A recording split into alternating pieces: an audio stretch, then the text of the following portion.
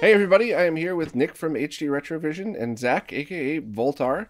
And I called them to join me to talk about display lag because they're smarter than me. And I just put out a video kind of squashing some myths that I've been hearing thrown at me for the past 10 plus years.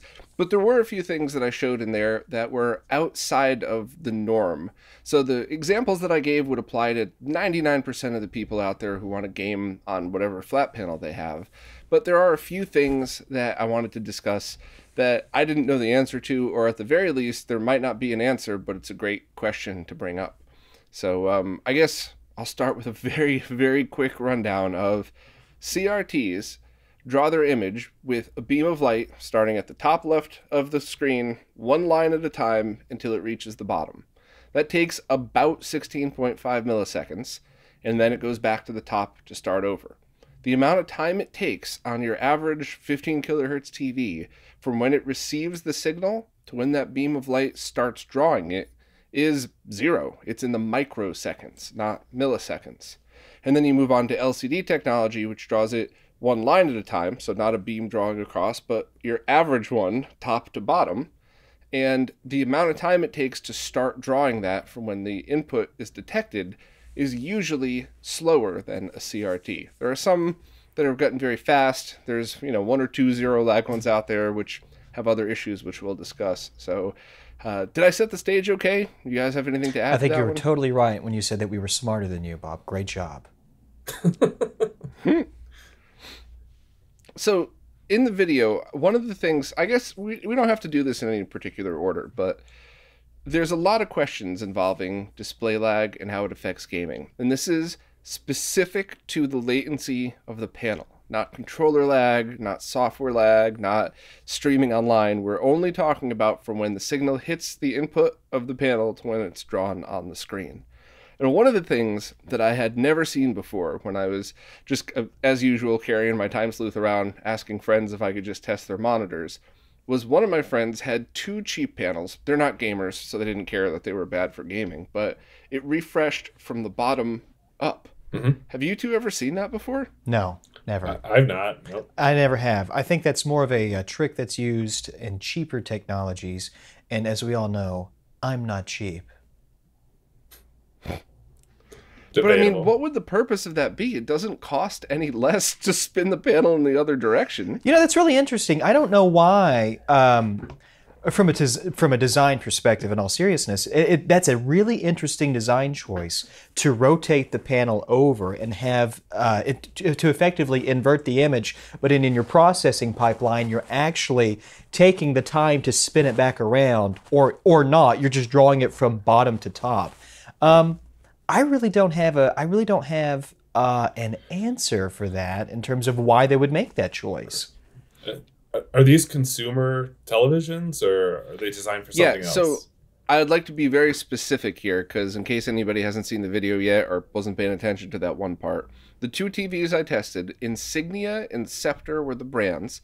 They were the absolute bottom of the barrel, like cheapest TVs you can get. Those are the TVs where it's like it's $225 for this brand and it's $250 for the one that's better for gaming, but I don't play games ever, so I'm gonna save the $25. Like, specifically, this is just somebody needs to display an image somewhere, and both of them had a lot of latency. So the fact that it might have to buffer at least one full frame to then redraw the image the opposite way is perfectly plausible. I just can't understand. Well, two things. First, I can't understand why anybody would do that unless maybe there was some weird reflection of the backlight that was not as awful if they did it from the bottom first. I don't know. Or even, so why they would do it I'd like to talk about, but also let's take the hypothetical scenario that this was a super low latency, high quality panel. How would that affect, if at all, people's perception of the image, whether it's TV or game? I have two things I can add to this because I was just thinking about it while you were phrasing this for everybody at home. One of the possibilities, a lot of Chinese companies do this. They'll create a product based around a huge, large lot of X product that they buy. So maybe when they produce these televisions, they got a really exceptional deal on a huge lot of display panels that were designed initially to be oriented a certain way in a certain piece of equipment.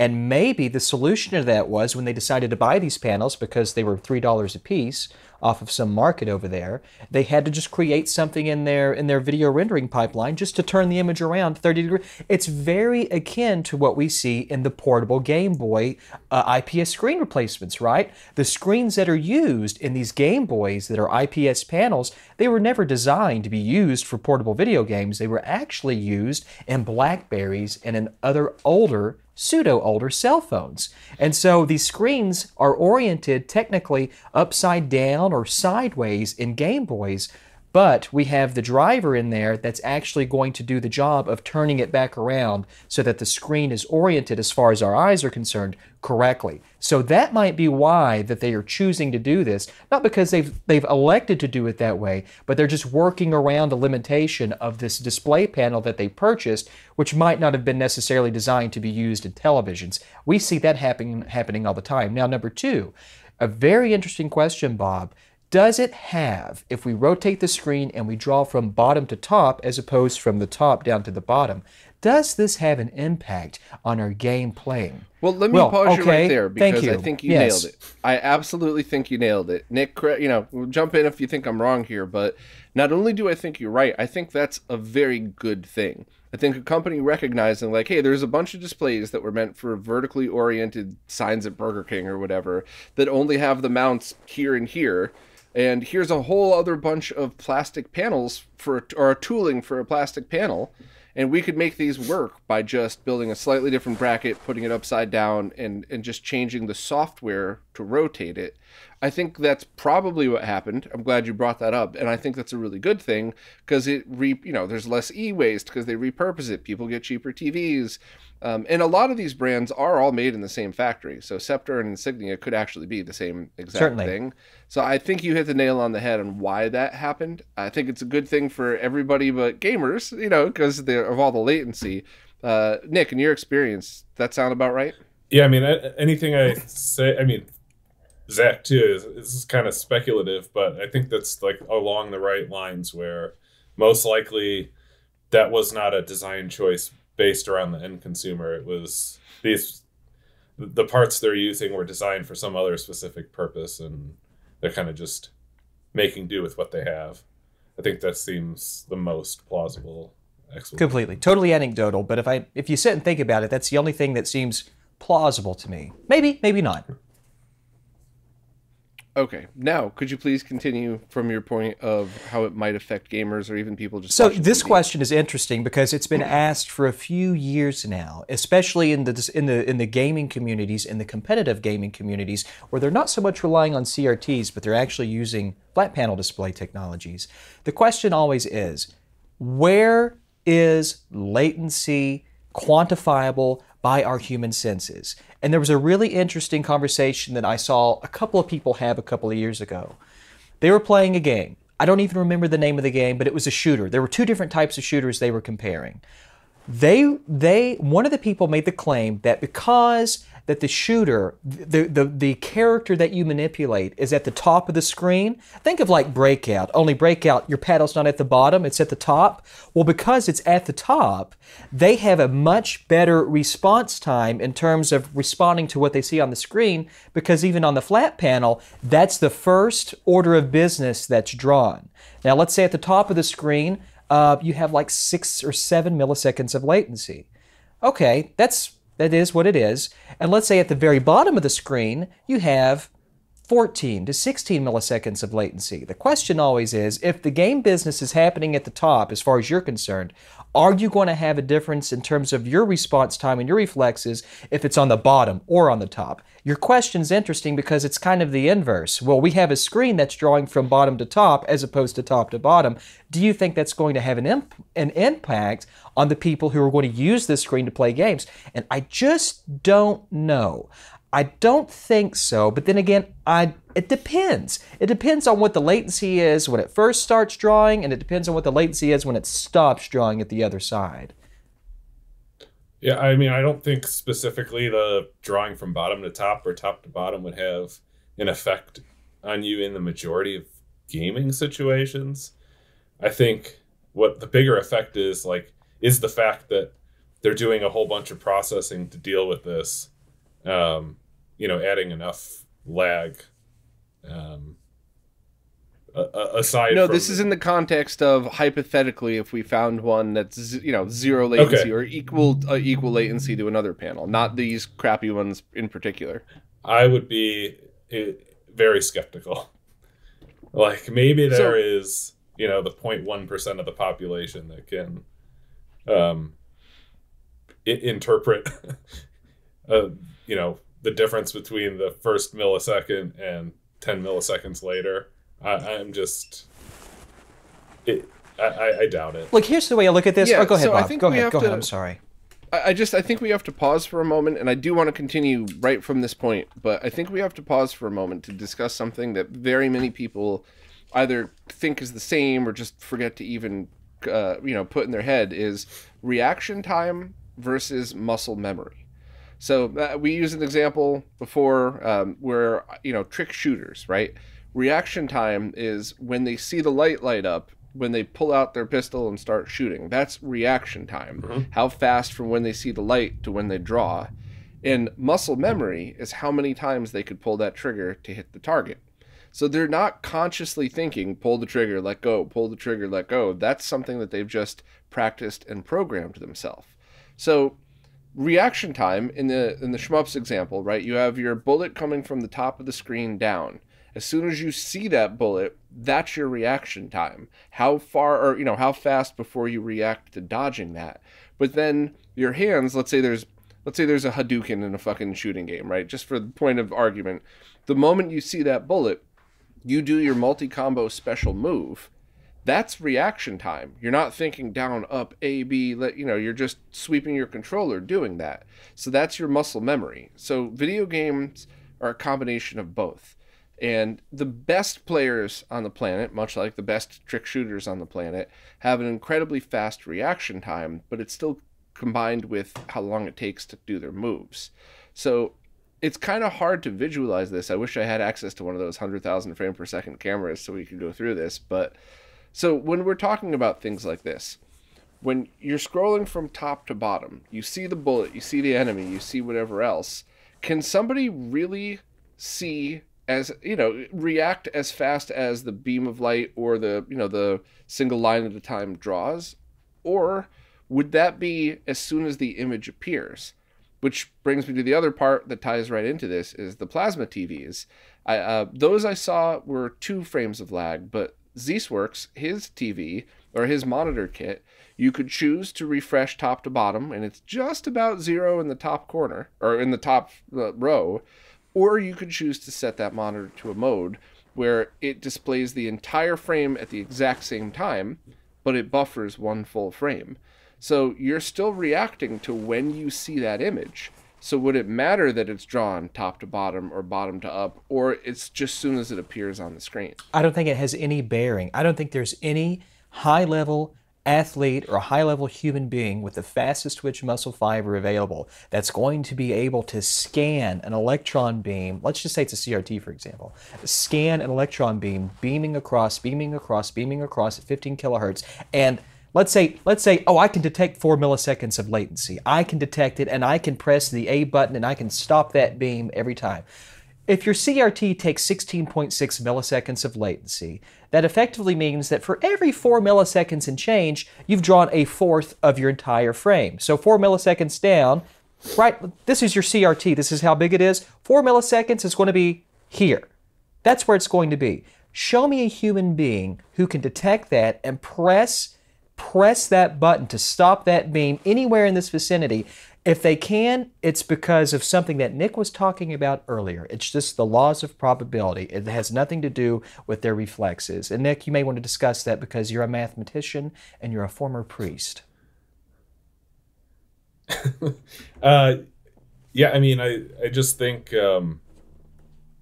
depending on, you can contrive scenarios where it's probably possible. Like, you're really focused on that vertical shmup example, which I think is probably a scenario where maybe like some elite type person could detect that.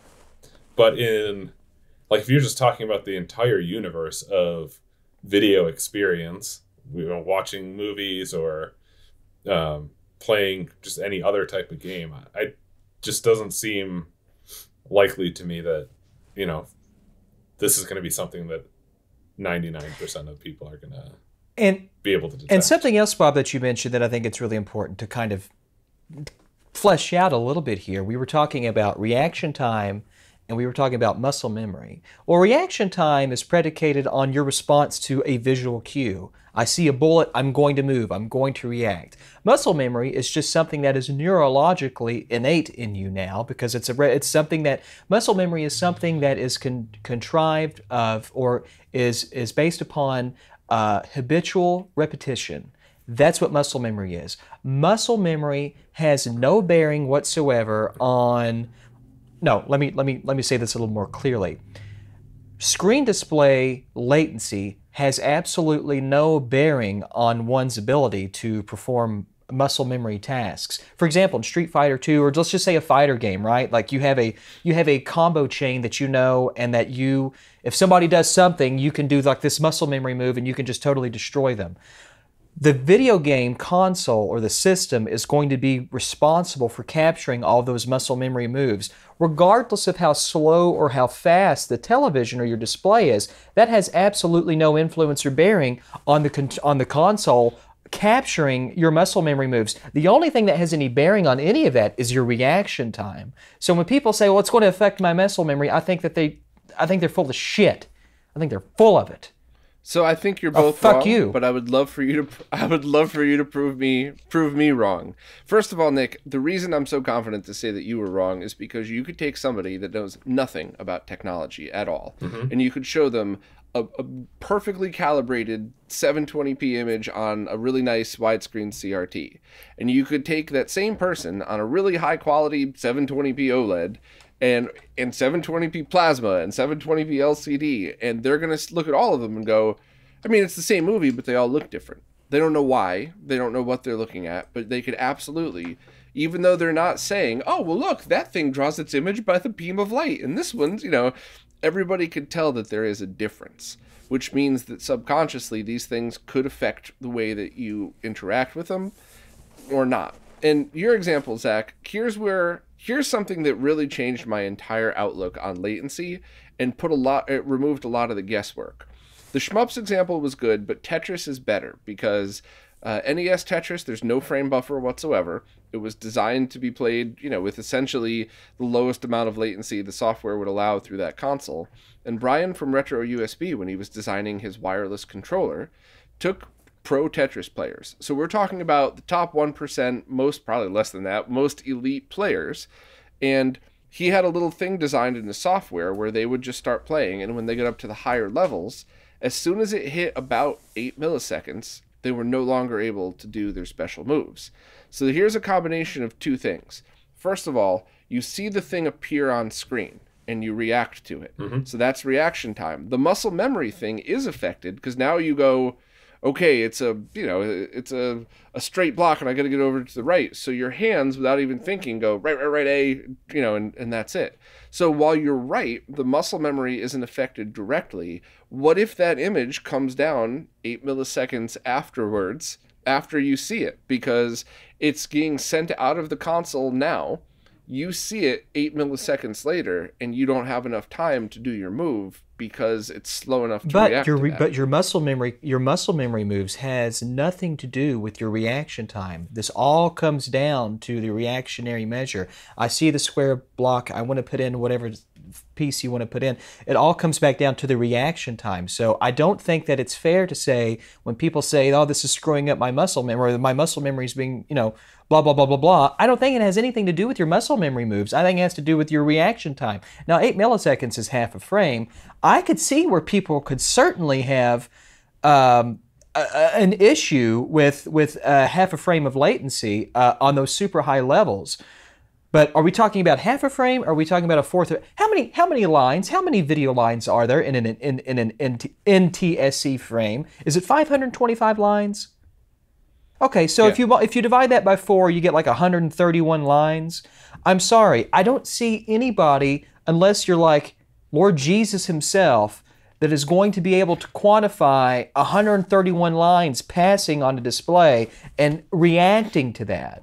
I don't think people are reacting to an electron beam. I think people are reacting to imagery. But the problem, of course, is that image is predicated on that electron beam. So really, they kind of are, right? They kind of are, and then they kind of aren't at the same time. But there has to be a point to where latency not only yields a diminishing return in terms of your reactionary performance, but to where it's fucking meaningless. And the question really is, how do we quantify that so that we can sort of abate a lot of these silly rumors and whatnot that have kind of prevailed over the past 3 or 4 years? And B, how do we keep you out of jail, Bob? Well, let me finish. I am just opening up a beer with my HD Retrovision. How do we keep you away from the horse stables? So, here's the thing. What we're talking about here is going to branch off into something I would like to move on to later, not now, but your perception of beam versus drawing, how fast it takes for those pixels to go all the way dark to all the way light again. That's definitely something we should talk about later, but just to stay with the latency thing for now. I think every pro fighting game player, for retro stuff with no frame buffer, I think anybody who pays attention to latency agrees that half a frame is their cutoff. And whether that's because they've heard other people say it and they just agree with it, I'm not really sure. But when I put things like the Tink 5X, which has 2.5 milliseconds of latency, or the GBS control, which is just about 2.5, 3 milliseconds, nobody's affected by it. Nobody. And these are people who are used to playing on CRTs or near zero lag monitors. These are people who are, I'm talking about people that are flown across the planet to play in these tournaments. So I think half a frame is something that everybody kind of has in their head. But what about below that? So let's just say, from the hypothetical point of view, that half a frame, 8 milliseconds, is especially into something like Tetris, where you really are going from top to bottom. And I'd love to put one of those, I'd love to find a fast panel to go bottom to top to see if that makes a difference. But you have that scenario. Where is that cut off? Because if you're talking about the panel or the pieces entering from the top of the screen, you are actually seeing those first couple milliseconds of it being drawn, right? Yeah. And how much? So I think this is what Zach was alluding to a little bit earlier. Is like there is not going to be a hard cutoff. Like this is a probability distribution. If you're talking on the one extreme end with zero lag, affects nobody. The other extreme where it's 8 frames of lag, 100% of people are affected. And there's not like all of a sudden you get to half a frame and below that, 100% of people can't detect it. I think there's some distribution there, and that distribution is heavily influenced by the content. So a fighting game is going to be different than Tetris, is going to be different than an RPG. Yeah. I mean, yeah. Exactly. You could have 5 frames of lag on an RPG and never know because it's not reaction time based. Although people said Mario RPG does have reaction based things in it, and I shouldn't use that as my example. It does. I never played the game. Someone like me who sucks at video games, probably not going to be bothered by anything sub-frame. Whereas you may be quite a bit more sensitive. I suck at video games, but I usually can tell a frame unless it's in context of something that was designed for gaming. So you have any of those buffers, like one of the examples I showed was one of my panels adds a rolling frame of latency for 30 hertz. I don't think I could notice that because of the way it buffers as it's going. It would be like a 1 in 16 chance of me being able to detect that. I really don't think I could at all. Whereas, like, if something is rock solid at 2 frames, like really great software latency on a fast panel, I could probably, like, I might think, like, is something off? Am I off? And then 10 minutes into playing, I'd be used to that.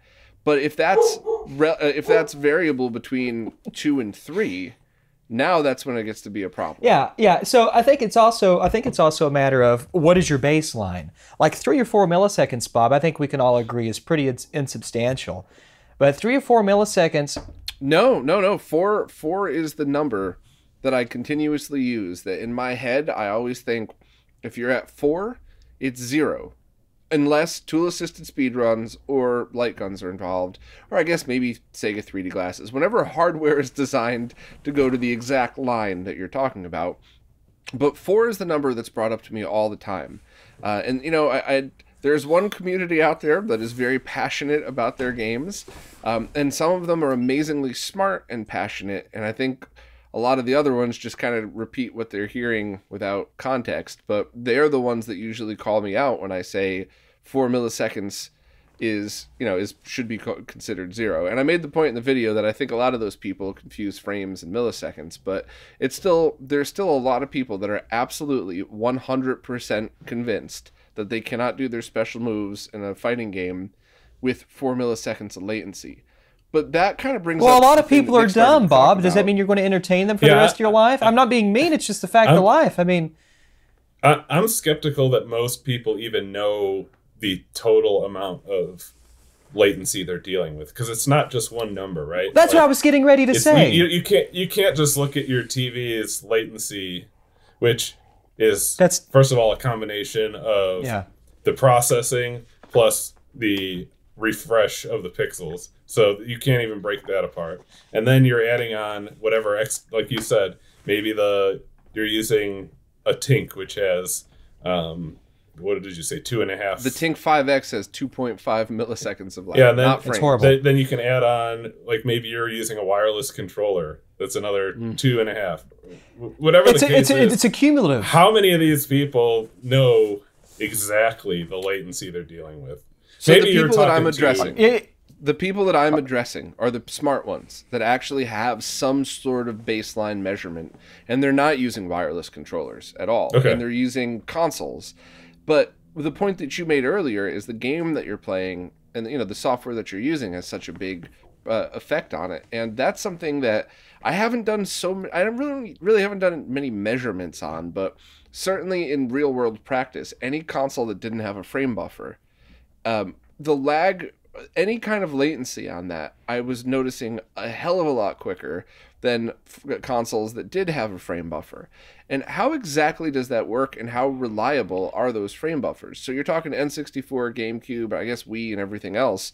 Like, are they really rock solid that every frame is buffered and then immediately afterwards it's displayed on the screen, or does that ever vary in any way? Oh, what are you asking? What is creating the frame buffer? I'm sorry. Maybe I missed it. In the context of N64, GameCube, fighting games, popular fighting games, stuff like that, or you know, PlayStation, any console that has a frame buffer in the chain, does that ever become a factor for people who are measuring latency? I don't know, but I think all the people, I'll give you another example that's kind of complements yours. All of the people who are in these Super Smash, who are heavily involved in like Super Smash Brothers competitive tournaments, anything from like the GameCube to the Wii U, especially the people in the Wii U and the Wii, people who play Smash Brothers on Wii and Wii U who complain about, oh, I can't use that television, it's got 8 milliseconds, yet here I am with my goddamn Bluetooth controller that has 60 milliseconds. I think they're stupid. I think they're just dumb people who get on stupid places. They go to stupid places on the internet like shmups.com, and then they read these stupid forums. I want so badly to make a smelly Smash player joke right now. However, I think it's really important that we recognize that just because some of the loudest people that play that game might be morons, that there are smart people who are excellent gamers, who that's one of their games of choice, who have done measurements and who understand what it is that they're doing. And I think it's unfair for us to make those jokes as accurate as they may be when the people I'm talking about are not the trolls Because I've had that same community write me multi-page comments that say humans can't detect any latency under 100 milliseconds, so everything I do is a lie. And it's like, I'm pretty sure I have about 50 examples with measurements that I can prove you wrong, but there's a lot of people in that community that just get really passionate about their game and repeat what other people say. Right. But I don't know why they're louder than other communities, because every community of people has their morons. Every one of them. I had somebody from a Street Fighter community once tell me that there's no way there could be latency because they're using the analog inputs of their monitors, and analog inputs never have any latency. Well, let's just remember. Let's just put all this into perspective in terms of the ilk of people that we're referring to, and of course, I don't speak for the entire Smash community. Let's not be silly. I'm talking about the only 70%. I'm talking about only 80% of that community. But the fact of the matter is, 80.9 repeating. But the only point that I want to make is the ilk of those people who make those sort of just outrageous, fantastical comments are the people, no offense, like who says in response to a latency question on a piece of equipment he's trying to hawk on his YouTube channel, I played the fucking game. There is no lag. I played the game. How do you know there's no lag? Because I played the fucking game. I want you to take that clip, Bob, that 30-second clip, and I just want you to just put it in here. Oh, you pussy. God, you fucking suck. But here's the difference, though. And I know we're getting a little bit off topic, but when an excitable Smash player starts saying that, it's either because they're looking for attention, or it's because they really are just trying to get the best out of their gaming experience, and they don't want to make the silly mistakes that none of us should make. If you're a gamer and you're on a budget, you could buy a gaming monitor for the exact same price as those crappy TVs I showed in the video. So they want to make the right choices. Whereas the person that you put up there, which I might even just bleep that out because I'm tired of his freaking followers harassing me. That's a person who recommended something and told people to spend their money on it based on his non-measurement, and then completely dismissed everybody as assholes that called him out for it. Rather than just being like, "You're right, I shouldn't have done that." So those are two completely different scenarios, which is why I'm so much more patient with the Smash players, because the ones that just aren't looking for attention, their end goal is a better gaming experience. And isn't that what all of us do? I mean, you make boards that make things sharper. Nick's make cables that no one could ever buy that would potentially make it better. And, I talk about all this stuff. So, yeah, I mean, I guess it's really depends on who your audience is. I mean, if you're, it seems like we're really focused on the people who are playing specific games that like this stuff matters, and it's not the game that I'm focusing on. It's just that it just so happens that one group has fixated on this 4 millisecond thing. I wouldn't pay any mind to them. It stems from 4 frames versus 4 milliseconds. I don't think there's anything specific about the 4 millisecond number. I think it's probably close to 0% of people can determine the difference between 0 and 4 milliseconds. It's not 0, not making that claim, but it's probably close enough to 0 is where that number is coming from. It depends, though. It's all where your baseline is. Like I was saying earlier, 4 milliseconds unto itself is nothing. But if it's a cumulative process, meaning 4 milliseconds isn't a big deal, but gee, my controller has no, not even my controller. My TV's pretty low latency. It's 14 milliseconds, and that's what I'm using to competitively play. But damn, that extra 4 milliseconds, that's almost put me up pushes you into the next frame. Yeah, that pushes me in the next frame. And so therefore, that's when it might become a problem. And perhaps those people certainly have a reasonable argument to make that 4 milliseconds just might be too much. But again, it's all relative. It's all in where you begin. Oh. Yeah, that's a very good point. And, that's the other thing that I would love to do is take these players that are definitely sensitive to the 8 millisecond thing. I know my buddy Arturo has one of the ZSWorks monitors. I'm sure he'd be willing to bring it with him. He's known for bringing, a truckload of equipment to every event. I would love to have a little side thing where we pull some of the best players aside and say, will you do an experiment with us? Play 3 rounds and have 4 rounds and mix it up and have 2 rounds be standard 0 latency. It's still not the greatest panel, which we'll get to soon, and then do 2 more rounds where it buffers 1 full frame, but then the entire screen refreshes at But the you same don't tell time. them. You don't tell them And what they're playing. Don't tell them. Right. That's very important. Yeah. To be honest, I hate lying and I hate liars, but this is absolutely the type You where have to I would remove lie. bias, This is though. the time where I'd be like, hey, we're going to do color temperature testing, so just tell me if your eyes, I if see you what like you're saying. the blue balance better. So they're not even thinking about latency. So now I said it out loud. So Art, we got to be sneaky about this. But, I hate liars, but I think that's a perfectly good excuse, or, to Bob, do that. this is how double-blind experiments are done. Yeah. And in fact, you shouldn't even know which DV is which when you're doing that. We hate liars here. That's why Steve Kulov was not invited. I just want to say that. Yeah. Aw, miss you, Steve. But yeah. So I guess we should move on because I think we're all in agreement that Agreement, Bob, not there's agreement. no solid agreement, number. please, Bob. Let's just keep it professional. Really? We're all in agreement. I don't know. Jesus. Okay, I'll have to look that up Yeah, look it up. afterwards. We are all in agreement that there is no solid number that you could say won't affect anybody other than 0. Even though if you do, I did post a video a while back of what 2 milliseconds of latency looks like when I was testing the PS1 digital, and it was, the electron beam was like this. It was chasing it just below it. So It's I really, 65. I still think that about 8 is really the cutoff for humans, but I'll try my best to word it a little bit differently, just because you guys are right in that there really isn't a solid number that you could say for sure that every human wouldn't be affected by.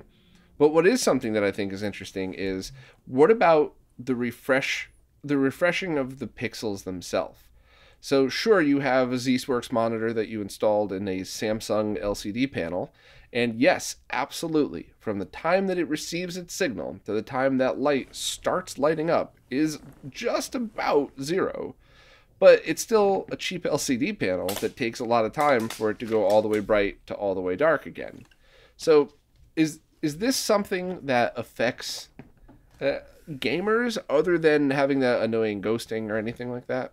I mean, I think when you are talking about latency in general with a panel, you are really talking about both of those things. Yes. It's hard to say, where it's coming from, unless you've got some kind of special way of measuring. But in general, your latency consists of the processing and frame buffering, whatever you're doing, plus how long it takes once you've sent that to the pixel for that pixel to change. So it's those two components kind of put together. And I don't think it matters too much. Like, is it 1 millisecond from the processing and 4 milliseconds from the pixel refresh, or is it 5 milliseconds processing? Like, either one of those is going to, I would imagine, affect you virtually the same way. Yeah. I agree with that. So I think with flat panel technology, we've been so obsessed since it came out, with how long it takes to start drawing the image, because that really was, the worst for gamers, that we're talking about reaction time in the way that we just discussed. However, I think once panels start to get a lot lower in latency, which they have. I mean, I showed an example of a $100 1080p monitor that had 2.5 milliseconds of latency. I'm still sticking to my guns that should be considered 0, but whatever. But it's a shitty panel, Like, you could play your games on it, but you're going to get ghosting. It's nice and sharp and everything, but it's $100. So there's got to be... I know there's the full black to white measurements, there's the gray ramp measurements and all that stuff, but I do think that the overall experience is affected by that. But in the context of this talk, do you think there's a scenario in which they meaning the panels, can start... what do you mean they? Can start drawing the image at a low latency, but it doesn't finish drawing until the next pixel's on, so there's a lot of ghosting. Is there a scenario you think that you could mix the ghosting with persistence of vision where it would affect your reaction time? I think so. I think this was a problem. You know what? I think for typists, and I'm going to go back to the 90s when TFT LCDs started to become prominent in these large laptops during the 486 days, I remember somebody telling me that typists had a big problem. I think even in courtrooms where they were dictating or they were taking the minutes for whatever was happening, and that because of the ghosting and the latency of just the screen, like Nick said, it's kind of two things in one. Because of those two things with this newer TFT technology, they were having trouble with their eyes keeping up with what they see on the screen and what they were typing, and they were making a lot of grammatical errors that they weren't making with the traditional electronic keyboards, and I believe they attributed that to the slow, laggy screens that they... Because what happened was, I guess, is they took all these electronic typewriters out, they just put in all these laptops with these screens, and I think that affected, they attributed the grammatical errors in their typing dictation to that. So yeah, I think it kind of can. I think it certainly can. So I phrased my question wrong. Now I'm kind of glad I did, because I'm glad you brought that point up. You're right. Our friend Steve Nutjob from RetroTech just showed that LCD PVM. That was the first edition LCD PVMs. That not only was it a lot of latency, the ghosting on that was so bad it's just unplayable. So I'm glad I made the mistake so that we could just mention that, but I was actually talking in the context of modern panels. Oh, sorry. But you're right. If you start to get pre-2010, especially back into the 90s, like if anybody finds a 1990s LCD, but it's not worth anything, don't put it up on eBay, and try to scalp it as vintage, but like just play a game on it for a moment and just recognize how shitty it is. I mean, they were so bad for such a long time, and they really were only needed when weight and size mattered. That's right. And that was it. But so I'm glad we talked about that, just to recognize that, yeah, there were some awful panels over the years, but I'm talking about 2010-ish. So when 1080p plasmas were of normal people affording, not when they were 20 grand each. From about that time, the LCDs of that time were still not great in 2010, but they were definitely not terrible. So from that point on, and especially now, right? So even the cheapest LCDs now, if you just find ones that are for gaming, they don't ghost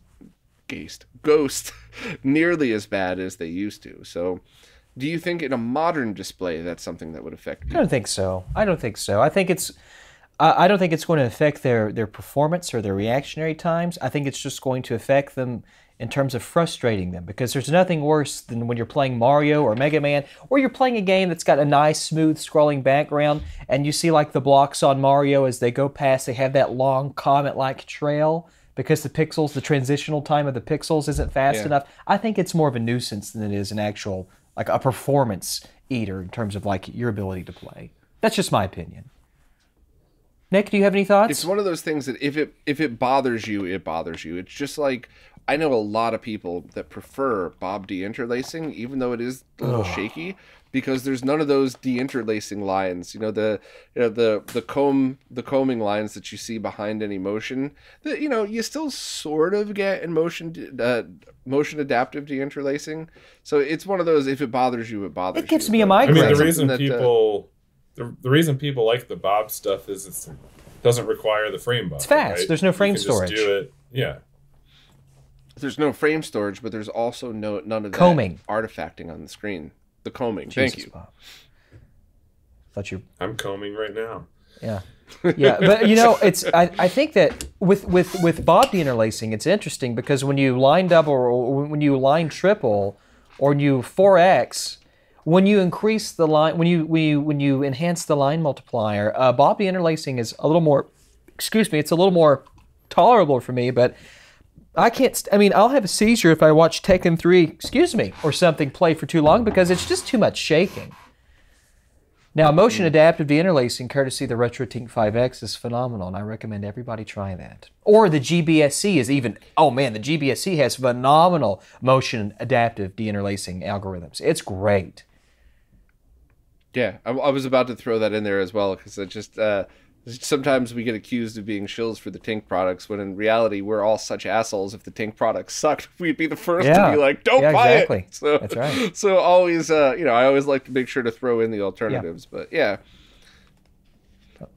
So, Zach, you brought up something yesterday that I thought was like This is more theoretical, but I was really fascinated by the prospect of this. What if, hypothetically, there is a panel that is faster than a CRT? Now, of course, when you start drawing the image, 0 is 0. So 0 milliseconds is 0 milliseconds. That's not what I'm talking about. What if you have something that's set up like a video game to display 60 frames per second? And we're all used to up to, as low as 16.5 milliseconds to draw that frame. Most of the modern technology takes a little longer. But what if you have a display where the entire image is drawn in 3 milliseconds, and then it persists on the screen for another 13 milliseconds, and then the next image is drawn? At some point, do you think that's going to affect gaming because the entire frame appears on the screen faster than a CRT would?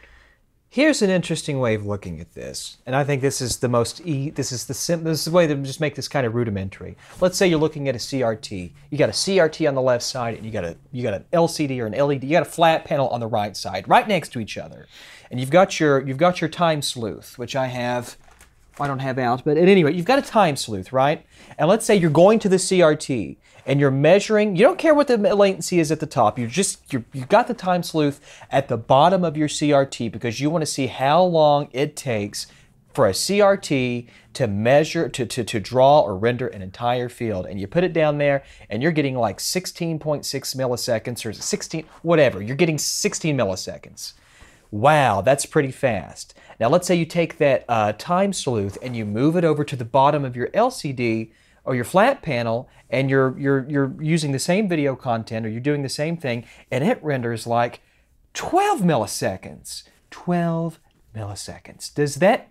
Have you ever seen that? Because I have not, by the way. Have you ever actually seen that I have in real never life? seen that, but I don't think that it's... I don't know. I don't have a lot of access to a lot of flat panels, but let's just say theoretically that we get a hold of one that doesn't render the top of the screen at 8 milliseconds, but it can render the bottom of the screen at 15 milliseconds because of it's just flat panel technology is radically different than that electron beam that scans left to right in a CRT. So let's just say for the sake of academia that this LCD is drawing at like 13 or 12 milliseconds at the bottom of the screen. Does that mean that we have display technologies that are faster, that are highly coveted CRT technology, and is that a problem? And is that even possible? Nick, we take it to you. Possible, I could imagine if you're generating your video stream in parallel, right? Like the reason, I think you got to go back to why is it drawing like this, right? It's because the data is streaming in serial, right? Yes, that's right. You're getting, like in a CRT, you're getting like an analog waveform that describes, what's on the TV, and it's just streaming in and drawing that out as you go. But if you had, I don't know, a massive number of parallel data lines, each dedicated to maybe one line of the TV, or even one pixel, like you imagine some crazy thing where you're generating millions of pixels in parallel. I could see like theoretically that being possible. I don't know why you would spend the money to do something like that, but well, there is one example I can give. I might be remembering this wrong, but one of the spinner controller games like Super Breakout for Atari, the 2600 updated every line it was drawn, not every frame that it was drawn, which is why even though something from the 70s, when you grab that spinner controller and you move it back and forth, it feels oddly fluid, like very strange. Mm-hmm. And I was told by somebody smarter than me that that's one of the reasons why, and that when you're playing on a CRT and you're actually seeing what the reaction of one line at a time would be in a controller. Mm-hmm. So if that is true, if I'm interpreting what that person said correctly, that would mean technically that if you had something that refreshed on a line basis, which would then have to translate to pixels, as you moved it around, you would miss inputs. Or you'd see skipping. Well, here's the reason we bring this up. And this is a question for you, Bob. When we measure when we know what a CRT takes in order to draw a frame, we know how much time that takes to render a field of video.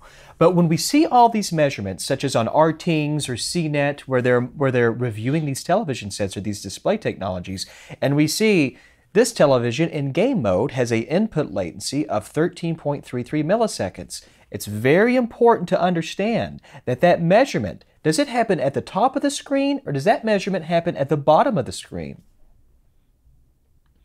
So here's the stance that I've taken, and I'm always open to being corrected if I'm wrong. I'm not one of those people that's married to my ideas, but based on the hundreds of TVs that I've tested, like, legit, people have joked around, like, is that a time sleuth in your pocket, or are you happy to see me? And I'll pull out a time sleuth, you know, an HDMI cable. I always test at the top left, because that's when the image starts to be drawn.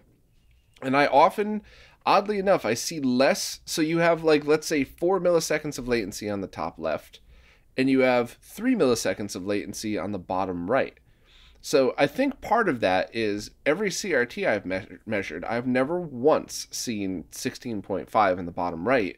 And that's, I'm assuming, because it takes time for that electron gun to reset itself and go back to the top left. So I don't think you'll ever get a 16.66 reading on the bottom right of a CRT.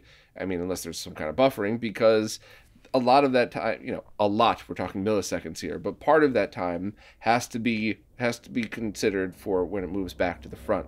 So I think the time it takes for a panel to draw its full image, I could definitely see a scenario where there's 8 milliseconds of latency in the top left, or even, you know, 20 milliseconds of latency in the top left, but 12 milliseconds in the bottom right, because the panel refreshes quicker, you know, top to bottom than a CRT would, and the latency is how long it takes to get to the panel and So start a couple things, so we can address this, because we're asking this, we're phrasing these things in the series of questions so that it's more easily understood. But why? The first thing, why would a CRT measure greater than 16.6 milliseconds? It's because it's not all that simple. A CRT has a lot of overscan lines that you don't even see on the display that have to be rendered. You mean less than 16 milliseconds? You mean less than, not more than? No, I mean more than. I'm saying that if CRTs would never measure more than that unless it's one of the HD CRTs that have the same chips that the modern or the early edition. We're talking about. I'm sorry. I'm getting the conversations a little confused here. I'm mixing things up. What I meant to say was. Sorry, I do this all the time. No, this is my fault. Things that make sense up here don't fall out of my face the right way. This has nothing to do with the CRT. What I'm about to say has nothing to do with what I just said about CRTs. That was just nonsense. What I meant to say is the reason that we measure flat panels in the top left and not in the top right is because primarily we're only interested in seeing how much slower this television is to get started than a CRT. We don't care what the bottom number is. We only care about how much slower, how much longer it takes a flat panel to start drawing or rendering a field as opposed to a CRT. Because that's the number that really means something in terms of latency. Not that bottom number, because that bottom number doesn't tell us anything different than that top number. It doesn't tell us anything different than that. But it does. And that's maybe something I need to adjust and verify. Because one of the things that the times... Oh, I got mine right here. I always have my time sleuth within a... All right. So the only problem I've had with the time sleuth consistently is something I could solve and should have solved a long time ago. I should get a little rubber grommet that's just about the same size as the sensor here. Yeah. Because the one problem I have is if you have a TV... And here's my Noctua. You're not scratching TVs with that. I do this. No, none at all. It's actually very smooth and soft inside. Laser Bear, Greg, not a sponsor. Yeah. Oh yeah. Damn it, I like his products. When I put it like this, the sensor isn't quite where it's supposed to be. So I need to put a rubber grommet on here. I'm shocked I haven't done this yet, so that I could like stick it in to the exact corner. Because all the time I'll have measurements that are half a millisecond off just because, I'll wiggle it, I'll turn it, whatever else. So I need to do that to double check. And there's also overscan. There's still overscan on flat panels these days. It's just a couple of pixels versus, why I like 1080p 5x so much.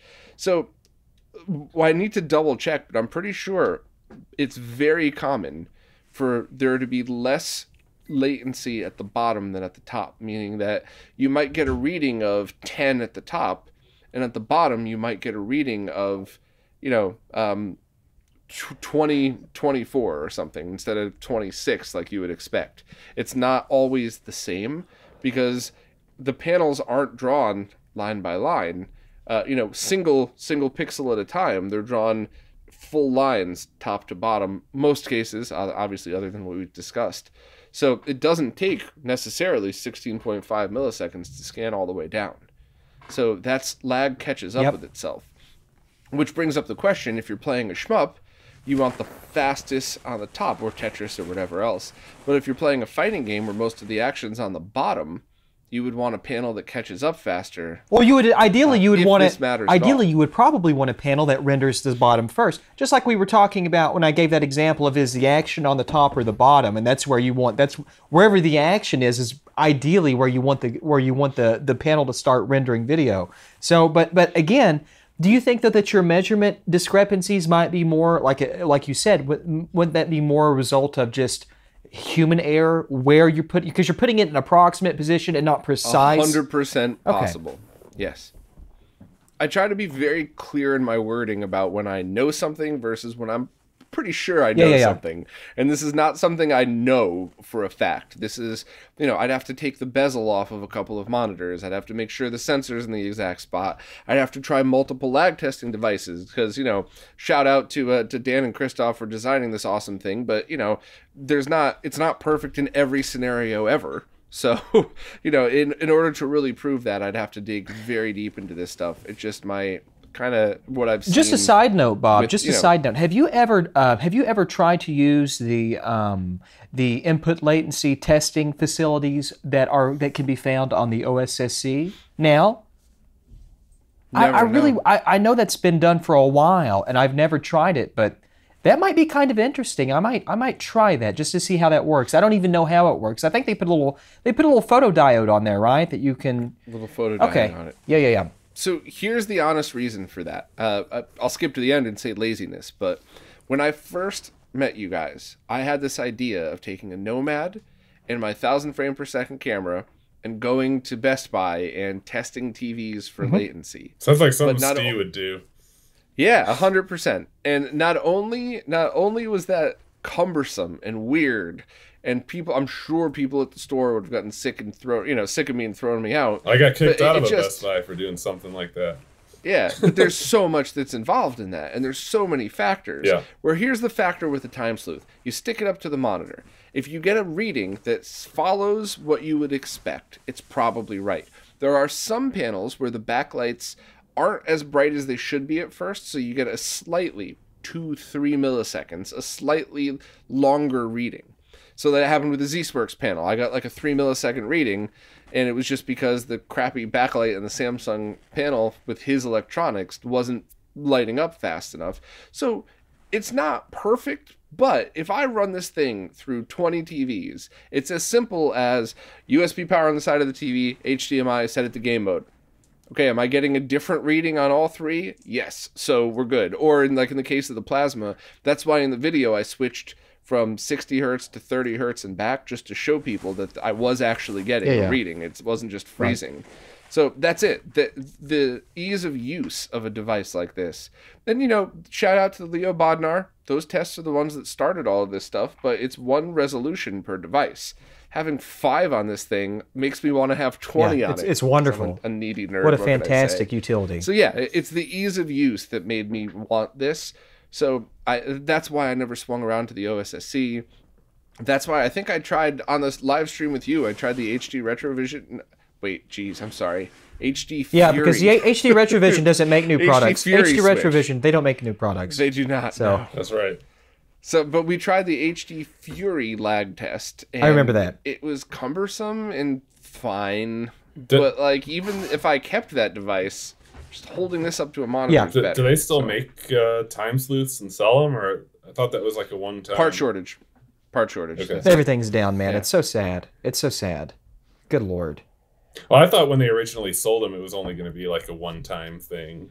I think they were so popular. Ryan took that over? They were just so popular that they just said, you know what, if people are going to buy them, let's make a few more. I think. I don't know. I don't pay. I don't. And then Ryan took over making them. I think it's open source. I think you're allowed to make them. Okay. And I think the reason people don't is, the freaking part shortage. And, it's people, sorry to go off on the rails here, but I think people take for granted how smooth this is.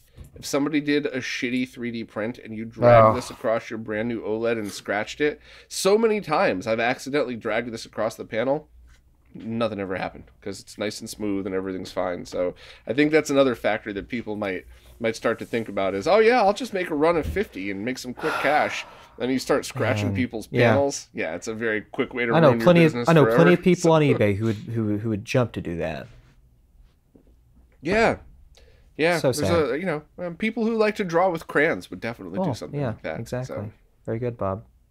but well, before this derails into into anything else, I loved everything we talked about. I think you all gave me a lot to think about in how I could find more tools to measure these things. The GILT is amazing. Have either of you two ever used one of those? The GIMP? I'm sorry, I don't do that. No, we're not watching Pulp Fiction. It is a device that plugs into your PC that you do a lag test on the monitor, and it tests everything. Your USB latency, the software on your PC, the panel, and that's what I'm going to be using to test 120 and 144 hertz, because I could take my PC or maybe somebody's very fast laptop and be able to go up to these panels. And the only difference would be I'd have to have a base measurement. So like, here is the total latency at its native, which is going to be higher than a time sleuth latency because you're taking everything into account, your PC, your software, and everything. But it gives you all of the info that we talked about at the beginning. You have to know from the context of a PC. Hopefully someday they'll port it to consoles where you could buy a cartridge and plug it in with some shit. But in the context of a PC, it gives you all of the information that we were talking about before. What's your controller latency going to be? What's your processing going to be? What's the final signal coming out of your PC? And it even works with MAME as well. Oh, wonderful! That's pretty tool, cool. So. That's pretty bitchin'. Yeah, Art has mine now. I got to get that back so I could do the follow-up video with it. But I think that's something both of you would actually be very interested in. That's pretty cool. I've never even heard of that. That's pretty neat.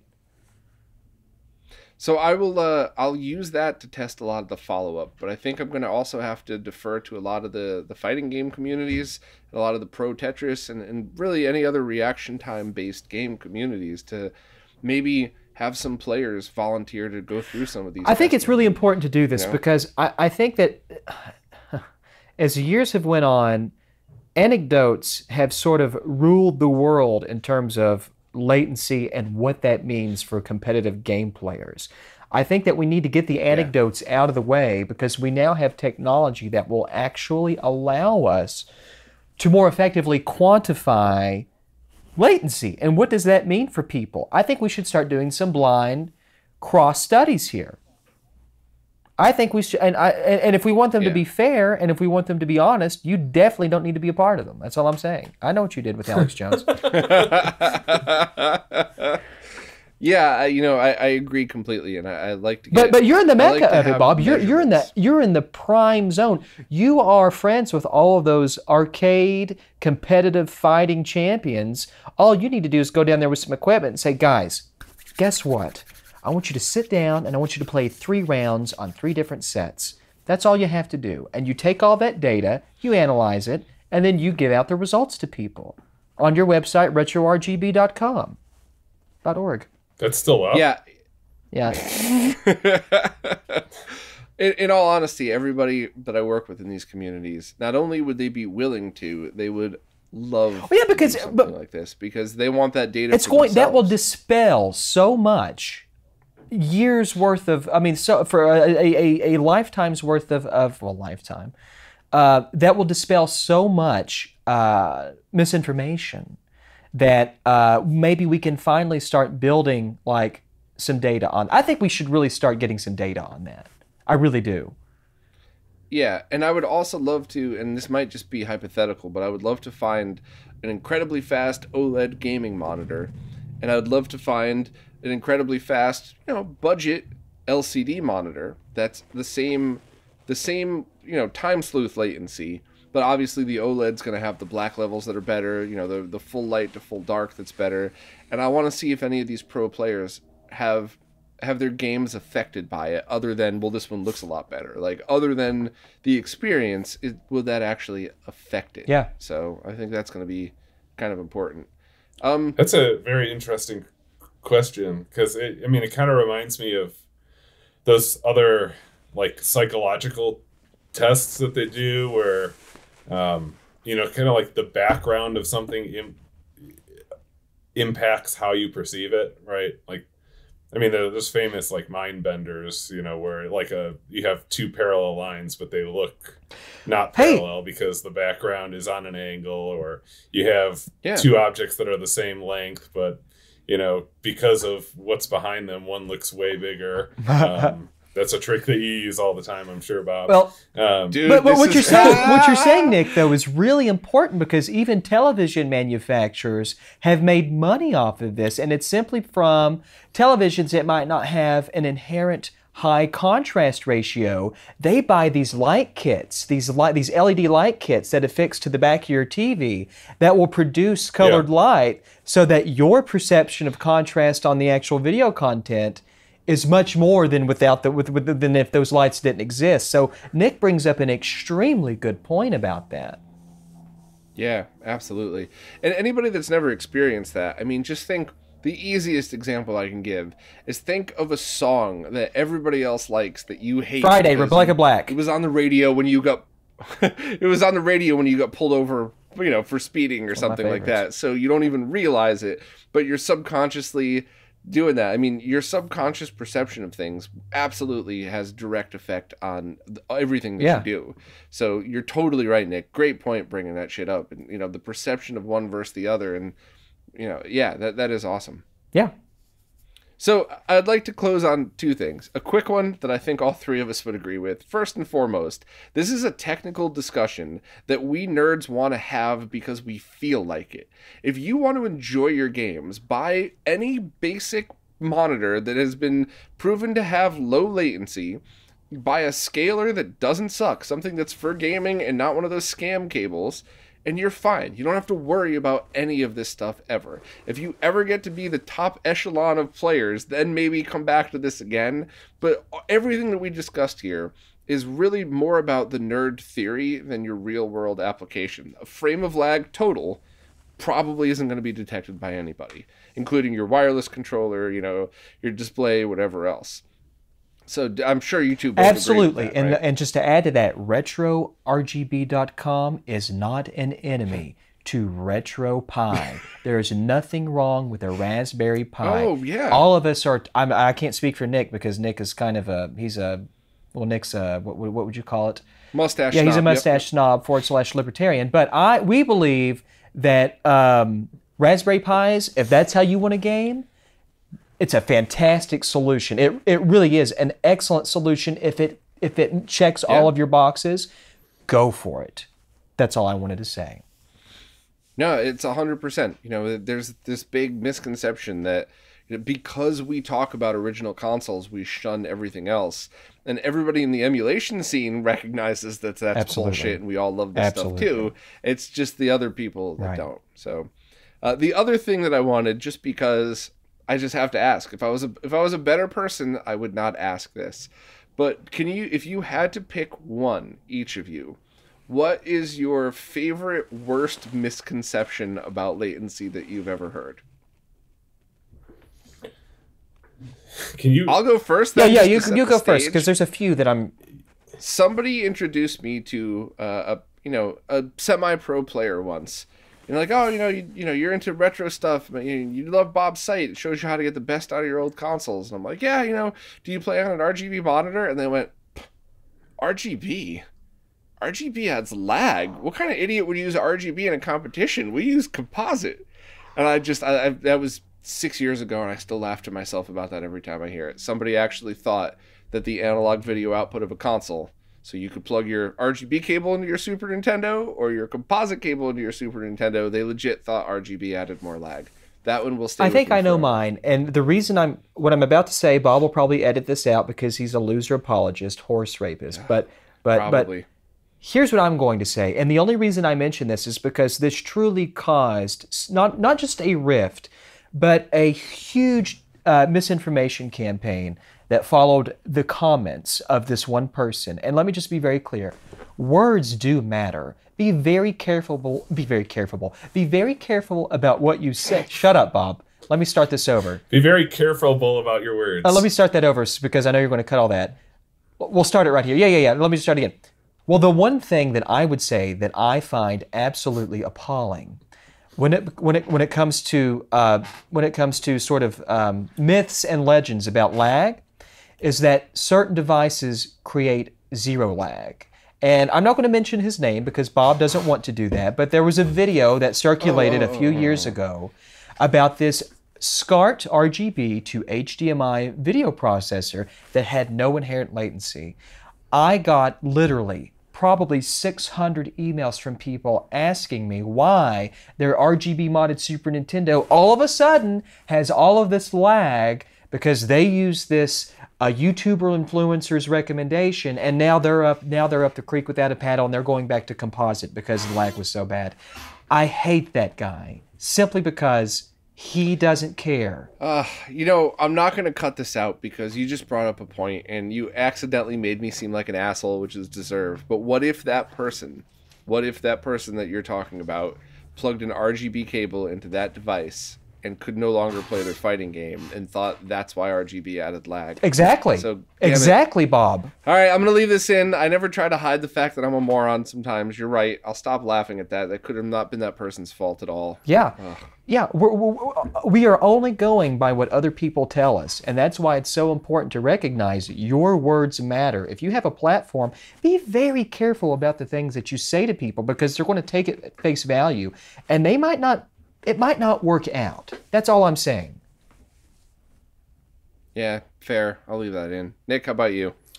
I don't know that I have a favorite piece of misinformation or misconception, but the closest I can get is I think your average person would probably assume that like a TV is pretty uniform, and I think it's kind of cool that certain brands had like either in addition to like having game modes had certain inputs that had lower lag than others, like specifically designed for gaming, or even I don't know if this is true, but I had heard that there were TVs where you would put it into like PC mode, the input yes. label the PC. It wasn't like game mode, but you like labeled the input PC, and it kind of did the same thing as game mode. Absolutely, my LG TV. If you rename the input to PC, you'll get 444 video output, and it does all kinds of awesome things that you wouldn't otherwise have unless you did that. So that's a really good point, Nick. Yeah, so just like as a general point, like TVs cannot generally be described by a single number for latency. Yeah.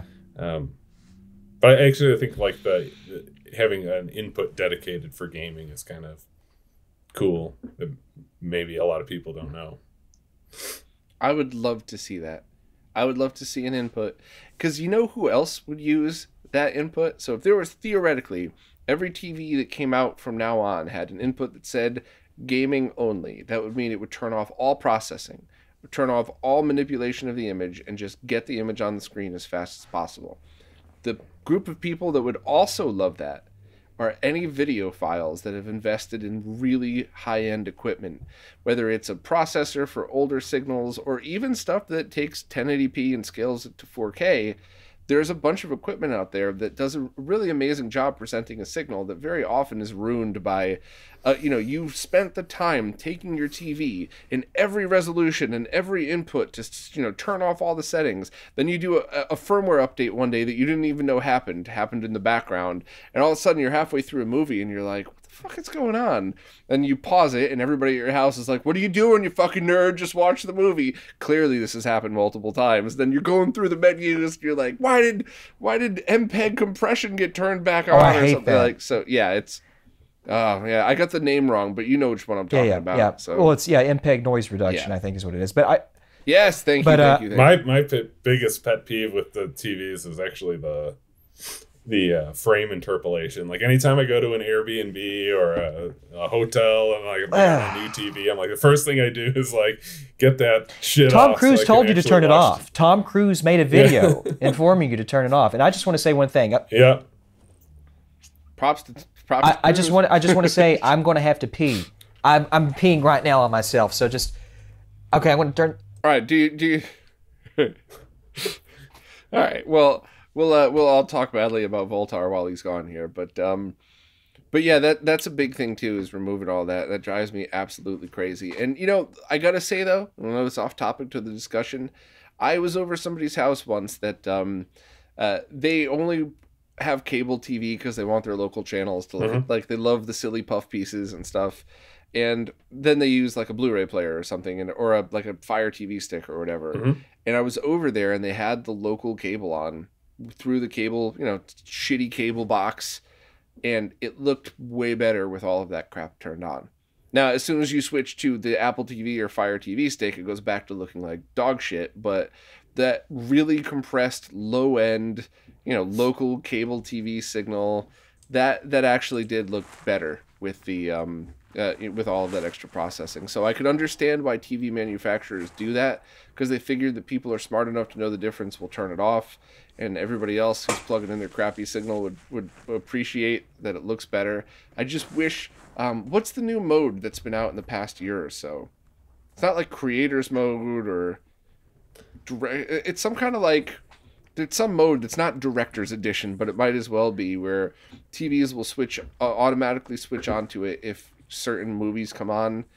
There's like an EDID setting for it. Somebody in the comments is going to know exactly what I'm talking about, but you know, that is at least appreciated. I wonder if like some of those video processing things were kind of a response to something that I used to see very often when back when I worked at Best Buy, you know, 18 years ago or something, which is you had all these, you know, new HD TVs sitting in the shelves, and they're all playing this like high def content off a streaming server, and it looks really good in the store. They go buy this TV, take it home, plug in their, you know, Comcast or whatever cable provider they had, and it'll just look like absolute shit, and they'd return the TV. Like that happened so much back in the day, and I speculate that, you know, some of those can't blame them.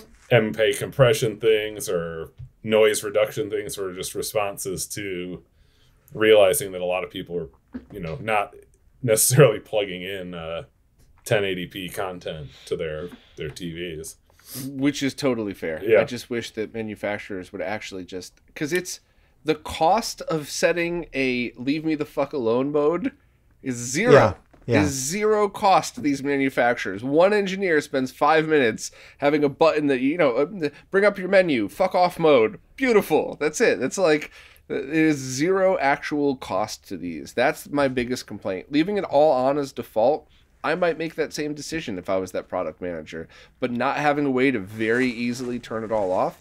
Like I did a demo a couple of years ago on some TCL TVs that when you turn it to game mode, it dropped to like 14 milliseconds in the top left corner, which is great. And then you go into the settings and you have to use a cell phone app. You couldn't actually access it with the menu. You go to the cell phone app and you turn off that extra compression, or the thing that you were talking about. There was 2 settings and then it dropped to 8. It's like, why was that not part of game mode? Yeah.